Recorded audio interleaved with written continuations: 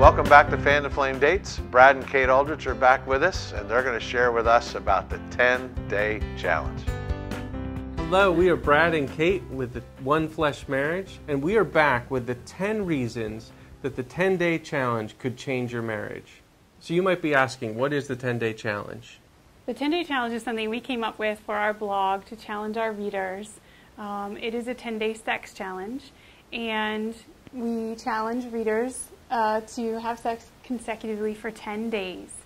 And that came about in our blog and in our lives because when we were going through some transition times in our marriage, I heard a pastor talking about that he had challenged his congregation to have sex for 30 days in a row. And it was in one of those times that a godly woman was encouraging me to make sex a priority, and I thought, oh my word, I'm not sure if I can do this, but I'm willing to try. Our marriage is worth it. So I think it was for our anniversary. That's what I gave him as our gift. Good gift. He thought, he thought that was pretty good. And so we embarked on this journey, and we did not make it the whole 30 days. We made it almost, but there were challenges.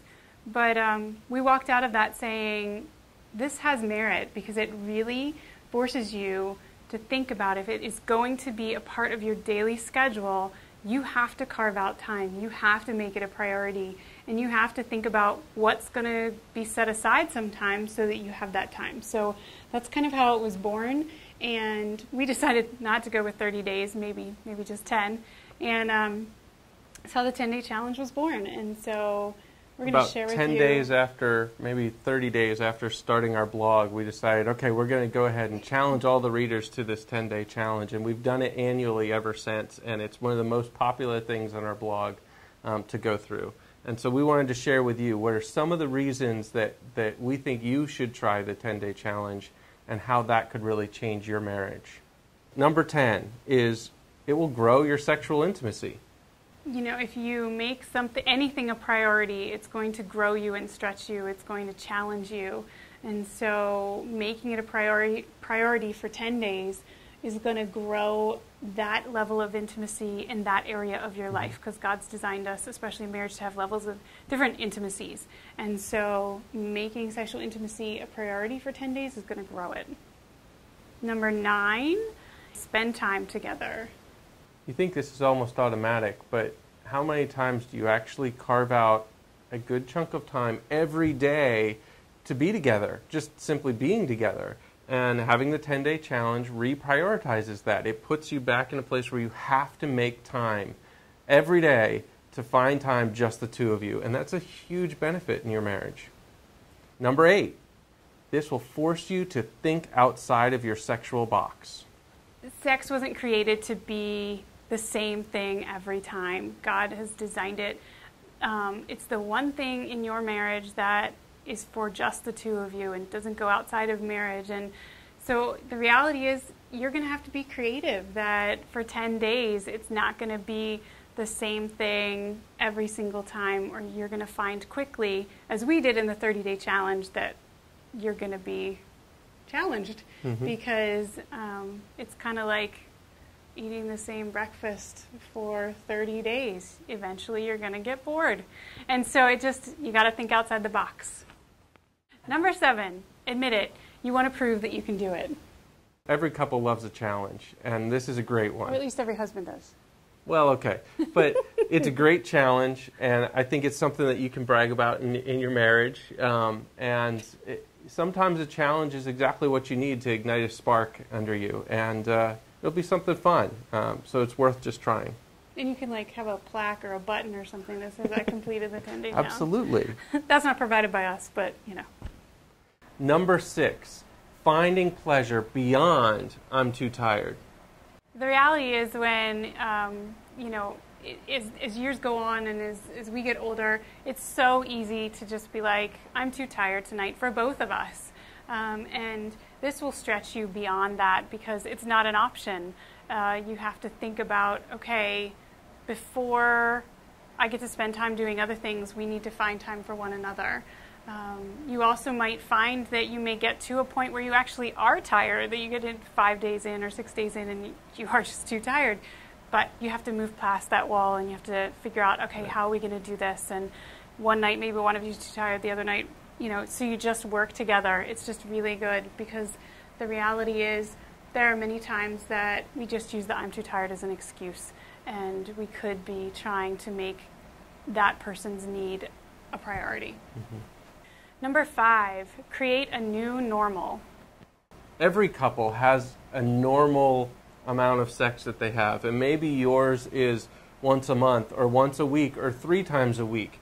But the 10-day challenge is a great way to change what normal was. And almost every couple we've talked to that has tried it come out saying they had no idea that they could actually do it, and now they recognize that it is possible to maybe, instead of being once a week, be a 3-time-a-week couple and just enjoying that time together. So the 10-day challenge does a great job of just establishing a new normal for you. Number 4, grow your one flesh connection.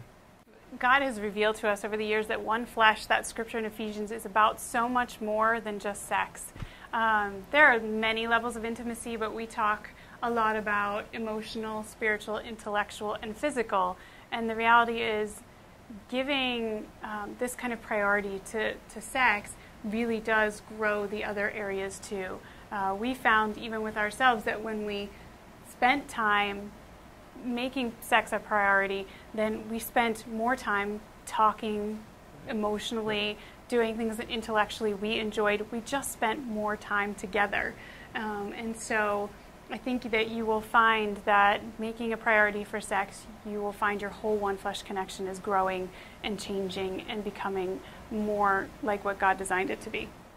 Number 3, it's lots and lots of fun. Hey, it's a great chance just to connect with your spouse, just to find a new time to connect with them and have a lot of fun together. You get to laugh, enjoy, and it'll be something you'll remember. So it's definitely worth it just to have fun together. Number 2, explore each other. I think that I love this one because I know that I love this one because in the mundane of life, we just get stuck in patterns. And I think that God designed sex constantly through the different waves of life, through children, through teenagers, through whatever you have going on, through empty nest or whatever, for us to be able to explore each other, to grow with each other, and to keep connecting with each other. But it's not always going to look the same. Sex when you're first married and sex when you have kids, and it's just going to change and it's going to be different. And so it's a new time to explore each other and to reconnect and to find out what the two of you enjoy where sex is concerned. And the final one, intimacy let loose. There's certainly a truth in connection where sexual intimacy in your marriage is connected to your intimacy with God. And I know a lot of people almost feel like that's a controversial thing, but as you start connecting with your spouse and really raising the bar on sexual intimacy, the closeness that you get with your Heavenly Father comes right along with it. And we've certainly found times where we feel so much more connected emotionally, physically, and spiritually at the same time through doing this challenge. And so it's a really exciting way to grow not only your physical intimacy, your sexual intimacy, but that spiritual intimacy that so many couples are longing for. So you might be watching this and thinking, wow, that'd be great. I'd love to do the 10-day challenge, but you don't have a clue on how to get your spouse on board. We've been there. We've certainly heard that story, and I think we've lived that out at times. And so we wrote some articles that might help you. I did an article specifically for you husbands to choose your own adventure to the 10-day challenge and looking at your relationship where you are today and thinking about how you can get your wife on board with this challenge. And I shared with the wives 10 reasons how you can get your husbands involved. If your husband you think may not be sure or whatnot, just 10 things to think about and ways to communicate with him about being a part of the 10-day challenge. So I hope you'll check out those articles. The links will be at the end of the video. And we want to hear from you. We want to hear your comments. What are you thinking? Is the 10-day challenge something you've tried? Is it something you're on board with?